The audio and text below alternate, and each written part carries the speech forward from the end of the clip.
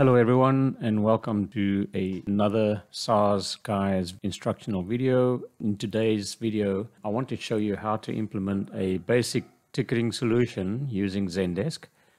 For many of you that have signed up for a Zendesk trial or new Zendesk instance, it can be pretty daunting to know where to start configuring once you have this blank or vanilla application in front of you. There's obviously so many different use cases that you can utilize Zendesk for. So for the purposes of just taking you through the basic setup, I will use an example today of a use case showing you how to configure Zendesk to receive support emails and assign the emails to the correct support group. So very basic use case, just an email ticketing system that we will set up, but I believe it will give you enough insight on just where to at least start setting up a Zendesk instance and give you the look and feel of how the configuration or the administration section works. The first thing that you would want to do if you don't already have Zendesk or you have not already signed up for a trial, you can get a free 14-day trial from Zendesk. So utilizing any of the affiliate links that I have on the saasguys.com website will give you access to this 14-day trial. Once you click on the link, it has a simple form that you just need to complete. It's going to ask you for some information, and we'll quickly go ahead and just do that and register for a new trial. So once you sign up for the trial, you will receive an email from Zendesk. You're going to have to just open that up and verify that the email you provided is correct, and then your trial will be active. I'll go ahead and do that quickly. All right, so once you receive the email, you will see there's a button that we need to click on here to verify the email address and activate the trial account. Okay, great. So the first thing we see now is the wizard that Zendesk will present as you first activate your trial, where you can populate some of this information that will help you configure the rest of the Zendesk instance. So we'll just fill in this form quickly. You can specify your experience here as well. The wizard will adapt to what you provide. How do I want people to reach out? These are the channels that you can select that you think you might use. You can always configure these later in the instance as well. So for now, I am just going to select, we're going to do an email. Who do we help? So who are our customers? Are we business to customers or end user? Or do we deal with employees, or it's an internal help center or ticketing system we're setting up, or business to business? So I'm just going to select, let's pretend we do retail or something of that sort. So B2C. How many agents? Fairly small retail business. So let's just say we have 1 to 3 agents. And when do we plan to launch? We want to do this as soon as possible. Right, we go on to the next page. And now this takes us into our new blank Zendesk instance. As you can see, Zendesk will provide you with some prompts here that you can work through as well, and this is very helpful to get it all set up. For the purpose of this video, I'm not going to be following the prompts as provided, so I'm not using the wizard at all. We are just going to focus on a basic support implementation that will allow tickets to be created via email. So the way we would go about that would be to configure our email to be forwarded to a Zendesk email account, and that then in turn will create the tickets. So you have a bunch of icons on the left, we have views, then we have the list of customers that you have in your system. Customers are grouped into organizations. We have the reporting module referred to as Explore on the left here. So this is where you can navigate to some of the modules within Zendesk. What we are trying to do is get into the administration portal where we can start setting up the configuration. So there are 2 ways to get there. We have this gear icon on the left, which you will see says admin. So I could click on that, and there will be a link here to take me to the admin center. Another way of getting there is using the product menu. So these 4 little squares in the top right corner. If you click on that, you will see support shows up at the top, which is the ticketing solution. And this is the main page we are on at the moment. guide will be your help center. If you do decide to have an online help center where you can publish knowledge base articles or have forms that customers can use to submit requests, then this is where you would administer your guide. Gather is a community forum product or module that can be added to Zendesk. Chat will be your chatbot that you can enable. Talk would be the voice feature. So if you do want to integrate any voice functionality in Zendesk, and this is where you'd find that. Explore, as mentioned earlier, is your reporting tool.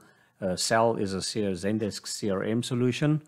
But we're not going to go into any of these today. As mentioned, this is just an email ticketing use case that we want to set up. So I'm not going to touch on workforce management or quality insurance. We're just going to the admin center. Right, so this is what the admin center looks like. We have some statistics over here, some shortcuts to the various modules, but most of the time you would just go to the menu on the left here. It has a very neat search functionality. So if you wanted to look for a particular object that you want to configure, you could use the search box, or you can just browse through these various menus on the left. So there are many ways to approach setting up a Zendesk instance. It changes perhaps by the use case, but I have found that the sequence we'll follow now somewhat simplifies things. Doing things in the right order helps a lot, so you don't have to keep switching back and changing things after you've made configuration. So let's just start off with the following suggestions. So the first thing we want to do is create the agents, or at least some of the agents, that are going to need access to Zendesk. And the reason we do that is the agents are grouped together in groups, and those groups we need to have configured when we come to configuring the workflows, so that we can identify how tickets or where tickets need to be assigned. So we need to have the groups in place before we can do that. To add agents to your instance, you would go to the People menu, and under Team, you will see Team Members. All right, so we will go into Teams, and this is where you can add agents. At the moment, there is one agent, which is actually an administrator role, which is the one you added when you created the trial. You can create additional members just by filling in this short form. Right, and now once you've added your agent, we want to select a role. So depending on your license in Zendesk, you might have the capability of creating custom security roles where you can configure what access each role has. The default roles are displayed in this dropdown, and administrator would be full access to be able to change configurations, and agent would be the agents that will be updating, receiving tickets, closing them out, responding to your customers. You can assign tickets to agents. So this is what majority of your agents would be assigned to. Your licensing on Zendesk is linked to agents and admins. So you would be paying for each user that has either of these roles. If your licensing allows you to create light agents, then you could set up agents to be light agents, which are free from a licensing standpoint, but they have very limited access within Zendesk. So they might be able to add comments to tickets, they can view tickets, but you cannot assign tickets to them. And a lot of the workflow processes don't apply to light agents. So very restricted role, but in some cases it does help. There are use cases for using light agents. The same goes with contributors. So these two are roles with less access within Zendesk, but for the most part, we are adding our agents that will be working on tickets. We will create them as agents. Right, now we have our two team members. We have an administrator, we have an agent. All right, so the next step that we want to do is link these agents to their respective groups. So I'm going to go under People to Groups. You will see that as part of the trial, a default group was created. That's called Support. So maybe we want to rename this one. We'll go to Edit, and we're going to call this Customer Service. All right, so this is our default group. Default group just means that when tickets are created, if our various workflow or business rules do not know where to assign that ticket to, that it will be assigned to this group by default. So it just helps that you don't have tickets that are created that don't end up going anywhere. So this would be almost a catch-all in that case. Right, so at this stage we have both members assigned to this group. So we will go and change that shortly. I just wanted to rename that one to customer service. Now we mentioned in our use case that we want to have a second group for placing orders. So we're going to go over on the right here, click add group, and we create a group called orders. This is not set as default, so we just leave that as is. And we can now see the various team members that we have in the system. So let's just add George Johns as our support agent that belongs to the orders group. So now that we have our groups created, we actually want to go and configure the channel that creates these tickets. And that we will find on the left here under the channels section. So channels are all the means that allow you to create tickets in Zendesk. So as you can see under channels, we have messaging, text, Facebook pages. So all of the talk is the voice functionality, bots, etc. So there are various methods of creating tickets. For this use case, we are looking at email. The first thing you have here is the space at the top where you can add and create your support email boxes. But below that, I just want to bring some attention to the various configuration settings here. You can work through these, and they've got very detailed descriptions on what each of these options do. For me, always the trick here is if you don't quite know what a particular checkbox does or setting does, then don't change it.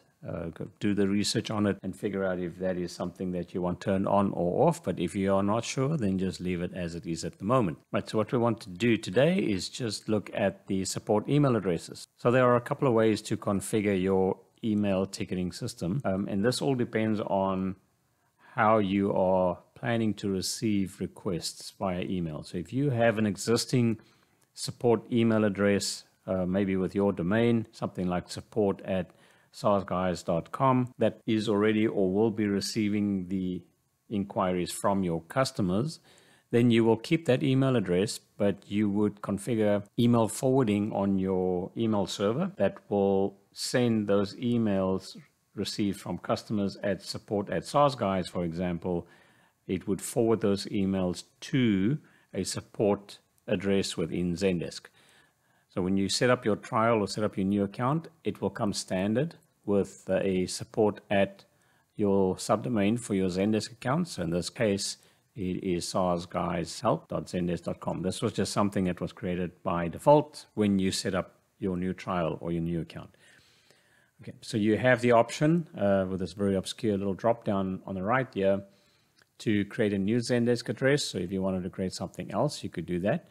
If you have multiple support addresses that you want to forward into Zendesk, let's say you have 5 different addresses, order processing, support, maybe sales, info at your own domain, you could forward all of those 5 to a single address within Zendesk, or you could go and create separate support addresses within Zendesk that you can link those emails one by one or on a one-to-one relationship. So you could have the sales@sarsguys.com email forward to a sales@sarsguyshelp.zendesk.com email. So you could set that email forwarding up, and that would then create the tickets. If you do not have any support email addresses, and this is completely new to you, you don't have a mail server, you could in fact just use this email address and let your customers send emails to the zendesk.com email address, and that would create tickets. So you could send this immediately. And for testing, this sometimes works great. So before you actually turn on your email forwarding to activate your new Zendesk integration or email forwarding, you could test ticket creation by sending emails directly to the Zendesk email address. So I hope that makes sense. So that is for incoming emails. Now, let's say you do have, for example, support@sarsguys.com, your own external domain or external support address that will be forwarding to this email address within Zendesk to create the tickets. When your agents respond back to the customer, you want to make sure that the email that is used or seen by the customer is your own domain external email and not the Zendesk email.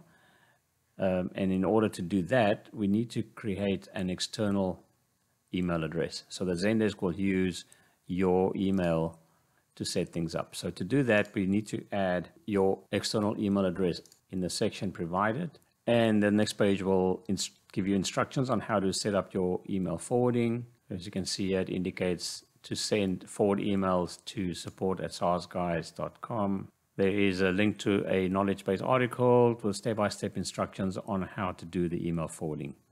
All right. So in this case, we are not going to create additional emails. We are going to share this email with our customers. Right now, the next thing that we need to do is set up a ticket form. And to do that, we would go to our objects and rules. And this is where a lot of the business rules and workflows are configured. And under tickets, you will see we have an option here for forms and fields. Right, so I'm just going to go into forms. So forms are what contain your tickets. So any tickets that are created are associated with a form, and a form consists of a number of fields. Some of these fields are added by default. So you have a subject field, and this will always contain the same information that was in the email subject. You have a description field, which would be the same information that's contained in the email body, or content of your email will all go into this description field. They have these little lock icons, meaning these are required to be on any forms. We are not able to remove them. And then we have some additional fields that are added to this default form to indicate the type of the ticket, the priority of the ticket, and a topic. So you can remove these fields if you don't need them. For example, I'm going to just remove the type, for example. Priority we can leave there. We have a topic field here as well. Now I'm going to click save on this form. So we only have one form at the moment. That's a default ticket form. Depending on your licensing, you'll be able to add additional forms if you do have a license for that. So you could have different forms for different purposes within your business. You can indicate if a form will be available to agents only, or are the forms available, for example, on your help center for customers to submit tickets via a web form. So in this case, we are not looking at activating the help center or using it for external visibility to allow ticket creation. This is mainly just so we can associate the tickets created via emails to the form. Now you could add additional fields to that form. So let's say a ticket is created associated with a form. Maybe you want to add some custom fields to it to have the agent capture an account number or an order number. So you can go into fields. You can create things like drop downs or text, number fields, checkboxes. So for example, let's just create one here that says account number. All right, we create a text field. This is only available for agents, that they can edit and view the field. We are not presenting this on a web form to customers or anything like that. So we just leave that as agents can edit, and we click save. So now we have a new account number field. As you can see here, if I go back to the forms, all right, and we open up this form, you will see that text field is now going to be on our form. All right, so this will make more sense once we see this all in the agent workspace. So now that we have our email set up, we know we need to turn on the email forwarding to get this all to work. We have a form that's going to be associated with all of our tickets. Now we need to start setting up our business rules. If this video was at all helpful, please feel free to subscribe to the channel. Your support is really appreciated. And please visit our website at saasguys.com, where we have a blog with some more free guides and best practices that could help you optimize or set up your Zendesk instance. And please feel free to reach out to us. We have a contact form on our website. We appreciate the support, and we'll see you next time.